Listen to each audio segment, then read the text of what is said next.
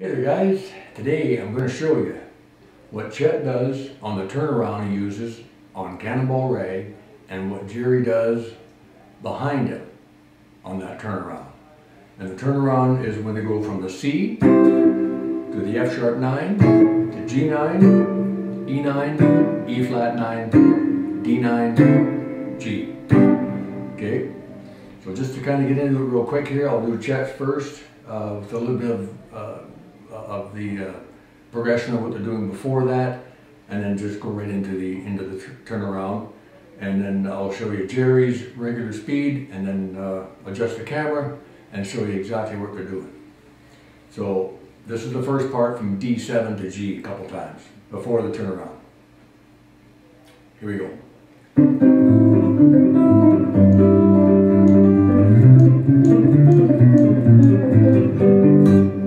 Okay, that's what Chet does. Here's what Jerry does.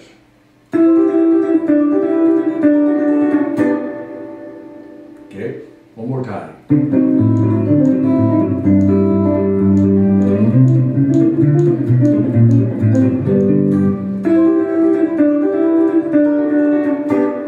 Now when Jerry does that over top of Chet, doing this stuff, it just sounds fantastic. It's just fantastic. So I will adjust the camera, show you what they're doing, and as a bonus at the end of this, I'm going to show you Lenny Bro's version of it, what he does for the turnaround, which is really cool as well. We don't want to miss that, so stay tuned till the end. Okay, I'll move the camera, be right back. Alright, so here we are. Let's do Chet's first, okay? So, what we're doing basically, we're just playing part of the chords here. We're playing part of the C formation, and then we're not going to worry about playing the whole C9 or F sharp 9 position, or the 9th positions all the way down. We're only going to be focusing on the 6th string, the 3rd string, and the 4th string. That's what he's picking, and it's just the thumb and one finger. So here's what's happening. On the C chord, I'm just doing the 6th string, 8th fret, 3rd string, 9th fret, 4th string, 10th fret, like that. So we're bringing the thumb up from the 6 to the 4, in between the 3rd string, like that. Now there's a little tickety-boo that I like to say. That's very important. The little tickety-boos are very important for this kind of stuff, for fingerstyle guitar, especially Chet and Jerry stuff. So what's happening when Chet does that first thing like that, from the 6 to the 4 with the 3rd string in between, before he makes the shift to the next chord, he's doing this each time. Slow.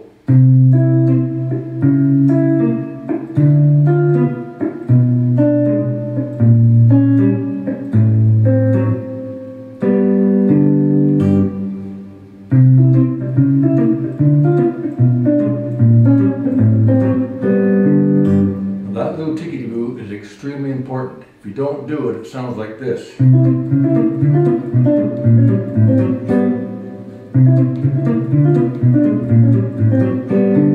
Which is okay, but with the tickety-boo, it's like this.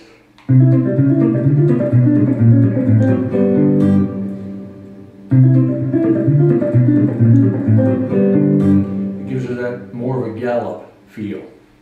Okay, so that's basically, that's all that is. It's just a C, F sharp 9, G9, E9, E flat 9, D9, G. 6th string to 4th string with your thumb, and in between the two is the 3rd string with your finger, and then the tickety-boo before you make your chord change to the next one.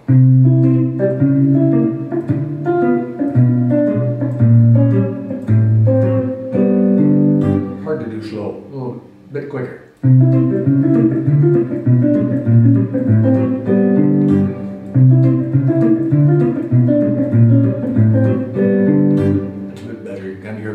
more of a gallop, right?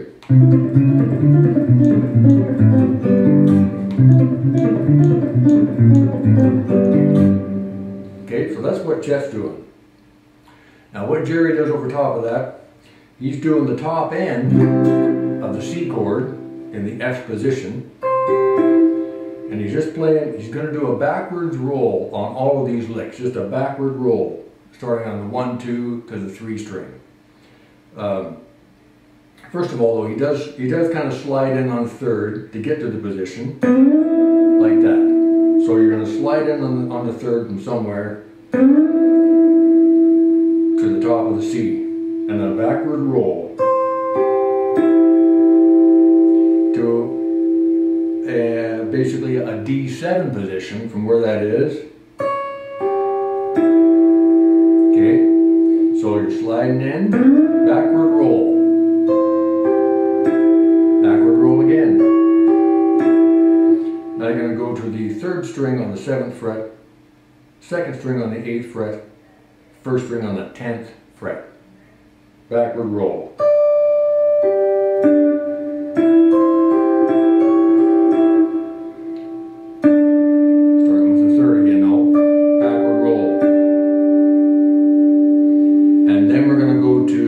String 9th fret, this stays here, this guy comes up here on the 7th fret, so you got 7, 8, and 9. Backward roll. Then you're going to have 3rd string 7th fret, 2nd string 7th fret, 1st string 6th fret. And then this just drops down to the 5th fret, backward roll again.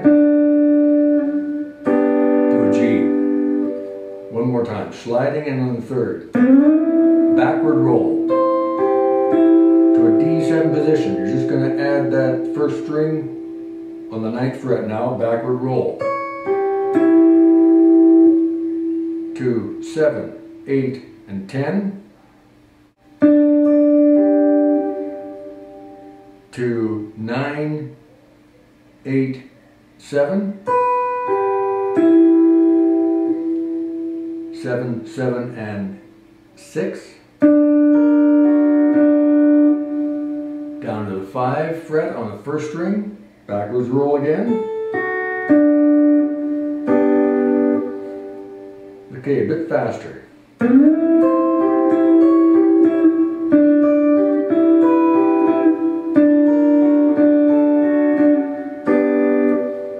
Probably best if I just play it like that slow and not try to explain it, because it sounds more confusing if I try to explain it. So one more time.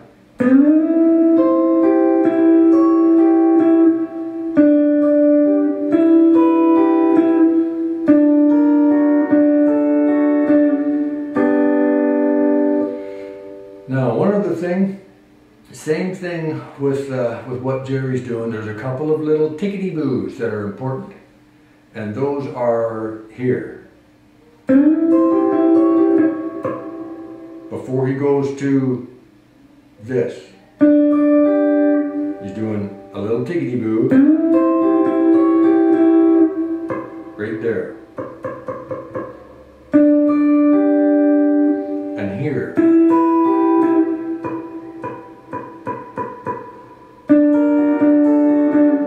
There's only two of them, 2 tickety-boos. Right here. And here. And how that sounds up to speed is this.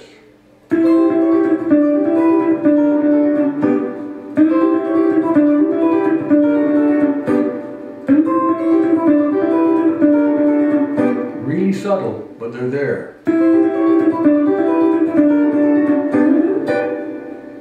Okay. Hope that makes sense. Now, when I was talking about Lenny Breau, when Lenny Breau played it, he played several different versions of that over the years, of course, as we all do. The one version I liked the best was, I think, one of his earliest ones in this mid-60s. He did it, Lenny, And he played Cannonball Rag as a shuffle, more of a shuffle feel, and I just love the shuffle feel. That's how I play it mostly now, actually, just a shuffle feel. Very slow, quite slow. So to get to that turnaround, he would do, again, the D7 to the G beforehand would be like this.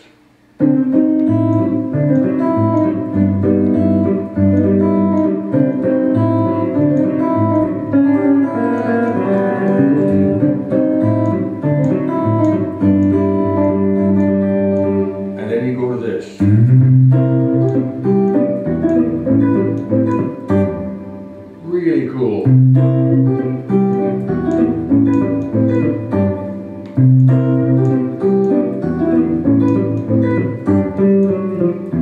And back into it.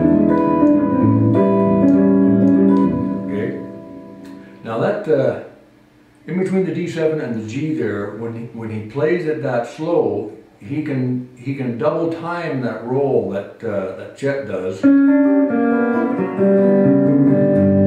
When Chet plays it faster, that's how he's going to do it, one time each. When Lenny Bro does it slower, he can double time it. He can do it twice. And that's pretty cool.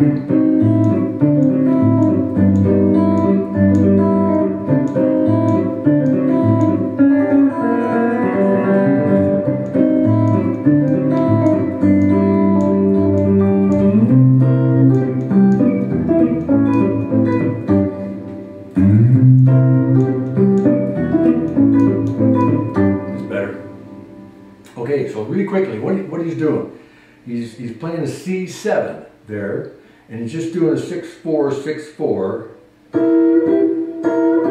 and he's putting the baby finger there to make that a 7th chord, right, and a slight bend, like that, and just 6/4, 6/4, not doing the 5 in between, just a 6/4, 6/4. Then he goes to a G on the 5 and the 4 bass for the half a measure, and finishes it with the E on the 6/4. Okay, so we got G, 5/4, to the E, 6/4.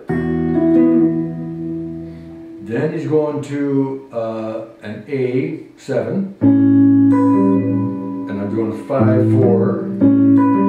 Now he's going to the D, add the 13. Only I kind of cheat here. I don't bring the thumb down to play that. It's just too awkward. The 6th string for the A. It's an A, so I'm just doing 5/4, 5/4. Again, twice in a row, which is a no-no under any other circumstance. Don't ever get in the habit of doing that. It's going to be 5/4, 6/4, or 6/4, 5/4, or 6/4, 6/4. In this case, we'll make an exception. So it's just an A7 with the added 1st string 7th fret, 5/4. Down to the D top, just the partial chord is all we need to do for the D13, 5/4 again. So these two here, they just move down.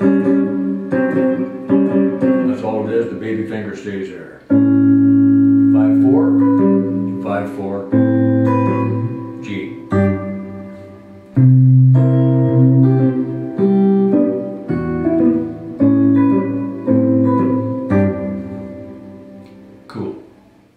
So there you go, guys. I hope that was explained okay. It was a little more talking than I wanted to do, but hopefully I got the point across. Hopefully you understood it.